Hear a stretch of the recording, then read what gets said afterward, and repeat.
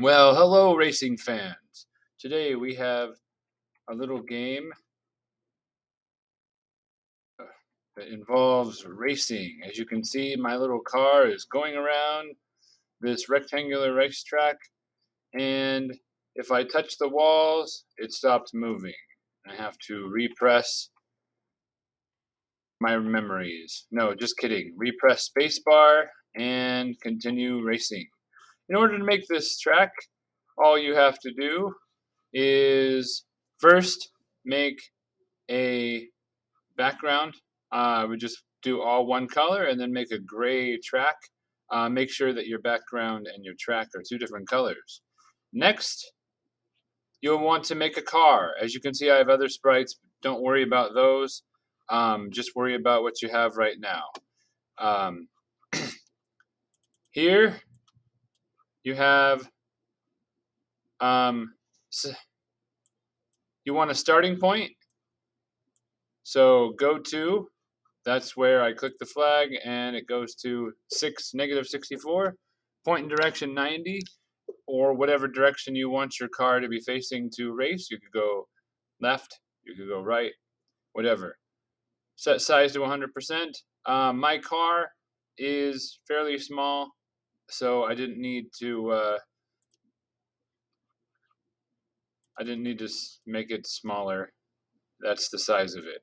Um, then forever, you just need to have the if left arrow pressed, turn 5 degrees to counterclockwise, and if the right arrow, or D if you prefer, you want clockwise at 5 degrees, and it works just fine. Then, when the spacebar press, move 3 steps and repeat that until touching the background color. Whatever your background color is, you'll want that. That way it will stop instead of run over the background color. It's seriously that simple. That simple. So you have this one makes the car move, this one is the turns, and this right here is the starting point. Of course, there are several hacks you can do to make this all the more better. Oh, one idea would be to curve these a little bit more, add a little bit of a curve to it instead of it being so rectangular, or angular, however you want to say that. Uh, you could draw some trees, some spectators. You could add multiple levels, sound effects. Um, you could add a button that acts as a brake. You could make it double or two-player. You could actually add a small patch of oil that makes you skid um, or spin or whatever and put you out of commission for a bit. Um, What you'd want to do for that is add a loop that runs forever and checks to see if the car has touched that, um, and whatever you want to do. You could duplicate the space key press code, so you have to go faster button. Um, Maybe you have a button that makes it go a little bit faster, and you put a weight in there or whatever instead of 310 or whatever.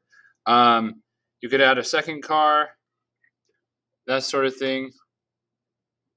You can also change the size of the car and determine what you need to do from there. You could change the speed. It doesn't have to be 3. Um, what if you change the background and add some trees or whatever? Make this your game. Don't do the minimum. Try and really take it to a new level. So that is the racing game. I call it Racecar or Drive Me Crazy, whatever you want to call it. But you could really make this fun.